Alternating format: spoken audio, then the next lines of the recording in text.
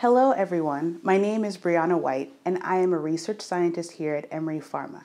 I have a master's degree with a focus in molecular biology and biotechnology and have 5 years of experience in GMP quality control and assay development. Today we will be diving into ligand binding and their importance. What are ligand binding assays? Ligand binding assays, or LBAs, are analytical techniques designed to measure the interaction between a ligand and its binding partner. Specifically, they measure the binding affinity between the reactants. The binding partners normally are receptors, antibodies, or other macromolecules. Why are they important? LBAs help in characterizing the strength, specificity, and kinetics of interactions.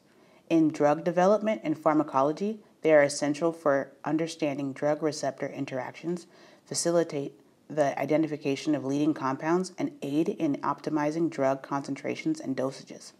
For biomarker discovery, they enable the identification and validation of biomarkers for diseases and are crucial in diagnosing and monitoring disease progression.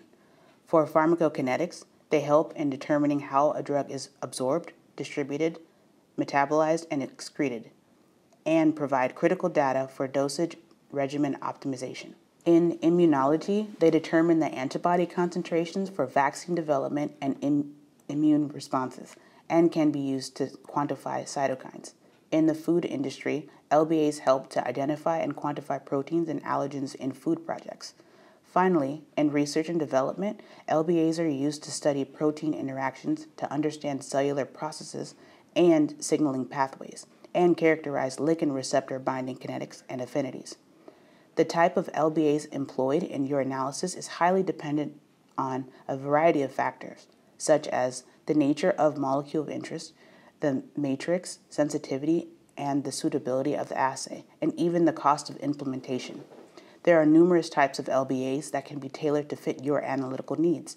Here we will discuss one of the most common types of LBA. Enzyme-linked Immunosorbent Assay, or ELISA, relies on the specificity of antibodies to capture and detect the target molecule. Here is the workflow for a common sandwich ELISA.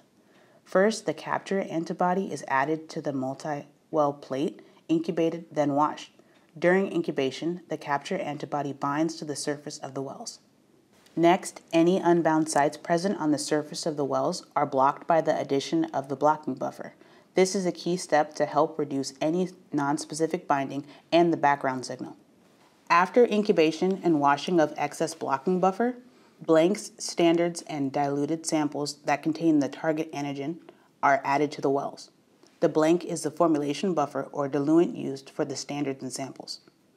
The standards will have known concentrations of the target antigen. After another incubation and wash step, the enzyme conjugated detection antibody is added to the plate. This antibody will bind to the available target antigens present. Next, following the incubation and wash, an imaging substrate is added to the plate and incubated. During this step, the enzyme bound to the detection antibody converts the substrate to a colored product, creating a detectable signal.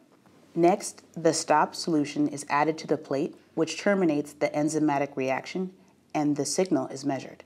Most commonly, this is absorbance, but luminescence and fluorescence are also common readouts. Then, finally, the measured signal of the samples is compared to the standard curve generated from the known concentrations of the target protein. This is an example of an ELISA calibration curve used to quantitate the unknown analytes present. It was generated using the absorbance of the standards with curve plotting software. There are many advantages of using ELISA. ELISAs are generally very rapid and easy to use. They have a relatively low cost of supplies and equipment, usually requiring a plate reader.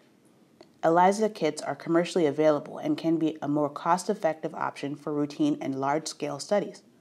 ELISAs are normally used for single target analysis, but if multiple target analysis is needed, mass spectrometry can be preferable. Mass spectrometry can provide very detailed structural information, including composition, modifications, and interactions of the molecule of interest, as well as identification of unknown molecules and quantitation. Thank you for watching, and I hope that this video was informative. If you would like to discuss your project with one of our scientists, please reach out via our website or email. Thank you.